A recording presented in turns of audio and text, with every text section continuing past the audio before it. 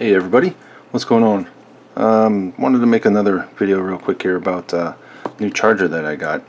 I was looking to get a new charger because I wanted to be able to charge more packs at once and maybe do it a little quicker. What I've been using is, Old Faithful here. A lot of people have seen this.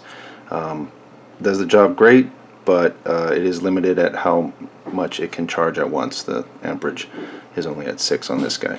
So I wanted to get an upgrade, so to speak. So went with the ISDT smart charger. It's the SC-620 500 watt 20 amp. So yeah, honestly, is it going to put out 20 amps of charging? Only if you are feeding it a lot of power to charge from, which I do plan to do because I picked up a couple server power supplies there, so I'll get those wired up together so that they can do a 24 volt output, and by supplying that much power to the charger I should be able to get a full 20 amps of charging if I needed it. As it stands, I currently have a little ATX power supply from a computer that I use for the other charger, and so 12 volts coming into this. I'm probably going to be limited to how much power I'll actually get out of it, but it'll definitely be more than 6 amps that I get out of the AccuCell that I have right now. So anyway, I just wanted to show you this real quick, do an unboxing of it. I picked this up from GearBest. I want to thank GearBest for sending this over to me. I'll show you the box real quick here. Really looking forward to getting this going. Revolution starts here. Alright, so let's see what it looks like inside here. Alright, so as you can see, it's not very big. There's a size comparison. I mean, it's kind of a square shape, but length and width is about the same size as one of these. But you can see it's a lot smaller. I mean, it's a very portable package, and it sits there pretty cool like that. Let's see what else is in the box. So you got your instructions. Not much to it, but they are in English. Kind of just shows you the features of it. Sorry, shows you the features and some specs.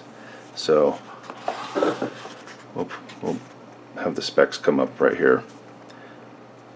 We've got it'll take an input voltage, DC voltage of course, between 9 and 32 volts, so that's quite a range.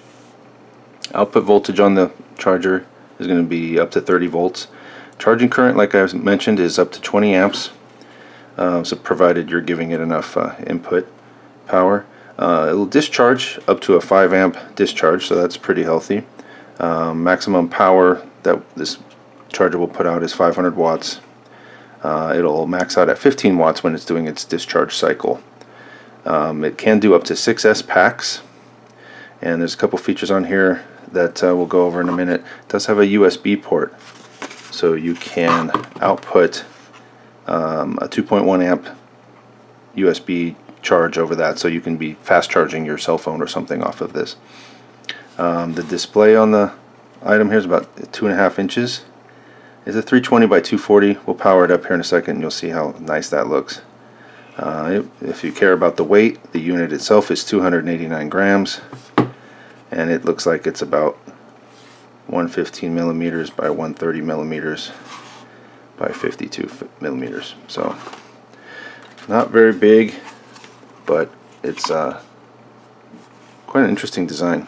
So one of the cool features that I was really happy to look at is your input power. It is all set to use as a field charger. There's no other typical little 5 volt barrel connector to power this up. You're going to use an XT60. What do you have with XT60s all over it is battery packs. So this is perfect as a field charger, especially if you go ahead and invest in a really large capacity battery pack. Get that thing fully charged, take it out to the field like a 5,000 milliamp or 10,000 milliamp hour battery. You could charge all day off of that. well, not all day, but you know, if you got a 10,000 milliamp hour pack, you could charge your 1,000 milliamp packs for your little 150 size multi-copters. You know, you could do like 10 of those packs. So let's go real quick over the features again. So you've got a USB port there for the cell phone. This is an you know, for outbound charging. This isn't for any kind of interface. That's what this link is for. We might go into that later. The link is going to use like a I don't know if it's a 3.5 millimeter or a 2.5 millimeter plug, but it's like a headphone connector, right? So it plugs in there. So they make a little tool that you can use in here, or you can make your own. There's a few videos out about how you can make your own tool for that. This is where you're going to be able to plug in and update the firmware for the charger. Here's your output, battery charging port, and your balance lead port right there. If we look on the bottom, some venting. You can see there's a little fan in there, so when you start getting a little too hot, fan will kick in. From what I've heard, you pretty much get it up to about 60 C, and that's when the fan will kick in. Lots of venting on that. Here's your control knob. It's a one knob interface, so clicks up and down, very light clicks. Don't know if you can hear that. And then to make your selection, you'll just click it in. So that's the basics of it. It might be protective plastic on here. I can't really tell. It looks a little scratched up, so yeah, probably I'll peel that off later. Anyway, get this powered up and see what the display looks like. It's going to be very simple. Okay, I'm going to power this up just using a 2200 pack I have, just to show you the interface, how that works on here.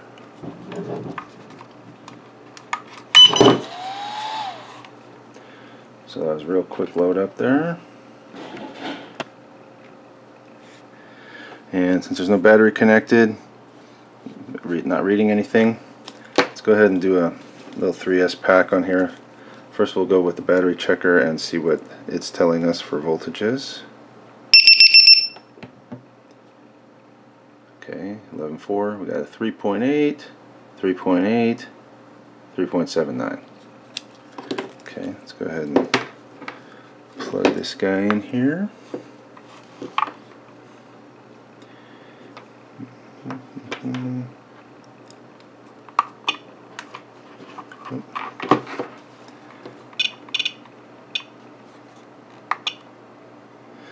Oh, let's go back.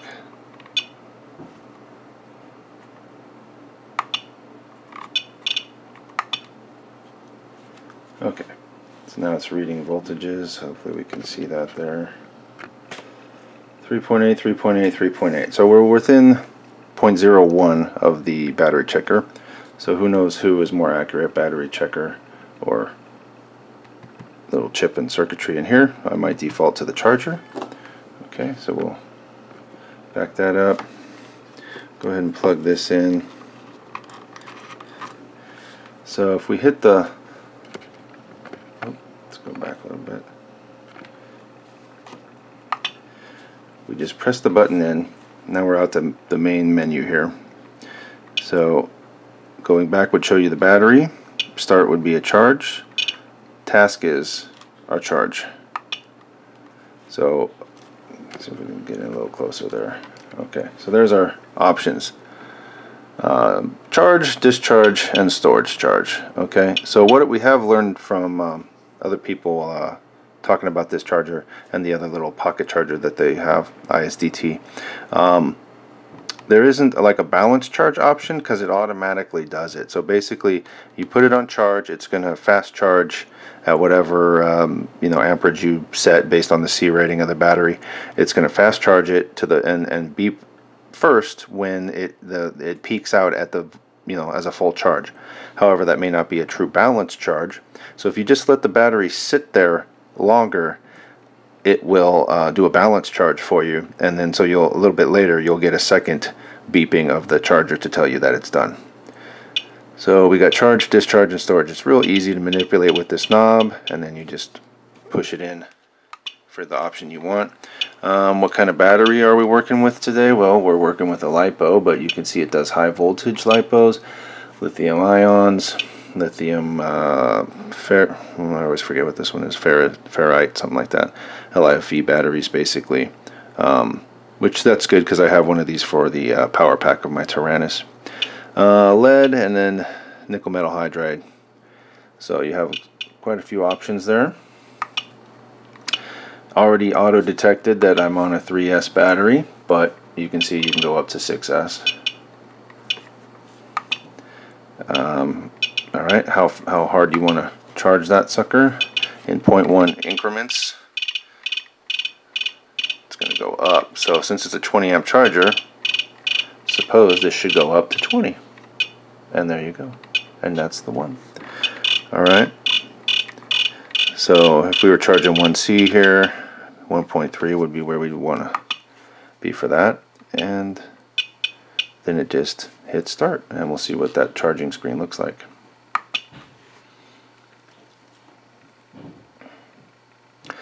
So you can see, you get a little information here on the screen.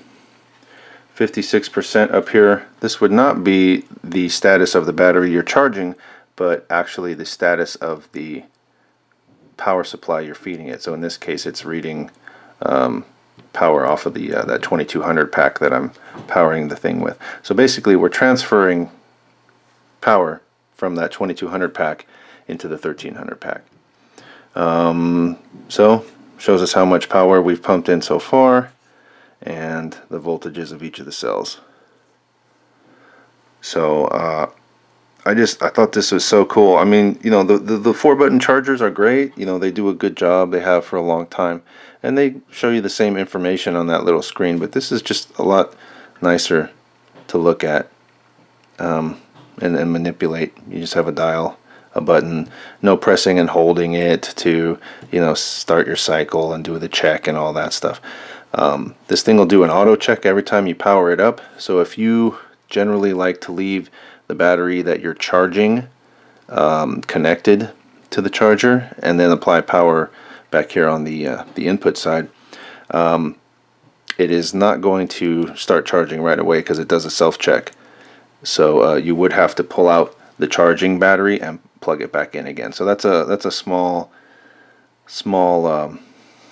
hindrance or annoyance. That's probably the better word, annoyance. However, that is addressed in the latest firmware update, and that's another cool feature of this charger, is that you can go online and download a new firmware for it, and uses that little link port here on the side, and you can update this thing. So they may add new features to it, you know, maybe different alarms or different voltage cutoffs, whatever. So it expands the functionality of this charger. I think it's a really good deal. I like the form factor. I like how small it is. It's so portable, and it's easy to read. It's just really cool. So let's see if we get out of here. We can stop the current charge. Go back in there so we can stop what we're doing, because this one's basically full. We're just kind of over peaking it here. So let's go back there. I'm going to stop this. Alright, let's go back to the main menu here, and we'll see what happens when we hold it. Maybe that'll get us into some other sort of menu. Yeah. Oh, there we go. Yeah, so on the main battery screen, you press and hold it, and you get some other settings here. So you can adjust how much you're ever going to be feeding it, so you don't get into any kind of emergency situation there. What should it be looking for on the minimum side? I guess perhaps it would work down any lower, but 9 volts is probably where you want to leave that. Backlighting. We'll put it down on low, see what we can see. Okay, yeah, so it did change a little bit. Middle, yeah. High. Okay, so that's something to think about when you're out in the field powering it off of a small pack.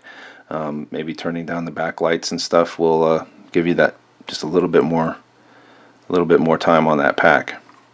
I guess this would be the beeps. Yeah, kind of changes the tone. I like the high. Englishes. English and I don't know, like 2 different types of Chinese maybe. And then here's your firmware setting. Okay, it's looking for yeah, upgrade failed because I don't have it connected right now. So that's cool that you get into these settings. Oh, sorry, there's some more here. OS info shows us where we're at right now as it came out of the box. Doesn't look like the firmware, or it doesn't look like any of that is keyed to a date that you can, you know, tell what time of year it was. So you just have to go on to ISDT.co to look for a new firmware. What else we got? Self-test, and then back. Let's see what self-testing does. Do not connect the battery. Yeah, remove the battery. Come on.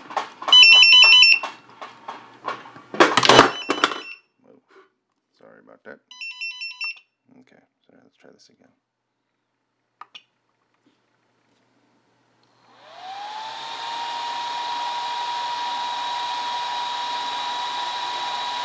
You can hear the fan kicked on. Okay, doesn't give you any other info besides pass or fail, but I don't know, guess that's good. Like I said, it may be in firmware upgrades you will get more functionality through here. So let's go back. Here's our main battery screen. So again, this is the ISDT SC-620 500 watt 20 amp charger. I think it's a good deal. It has a lot of functionality, easy to use, and has that awesome option of being powered off of battery packs you already have. So you don't have to necessarily hook up to your car battery or bring out a deep cycle or rig something up off of your car battery posts or the lighter socket in your car, whatever. I mean, everybody's got battery packs, and if you put a little money into it and put a big old battery pack on there, that thing could last all day. So this has been the ISDT 620 charger. Got this from GearBest. Want to thank GearBest one more time for that. And I'll have links down in the description to this product on their website. So if you want to pick one up, you can go right there and get it done. If you have any questions about this charger, go ahead and leave them for me in the comments, and I'll do my best to answer any questions you have about that. So again, thank you for watching. Please click like and subscribe to the channel. You can see more videos about quadcopter and RC products. I appreciate you watching. Thanks very much. See you later.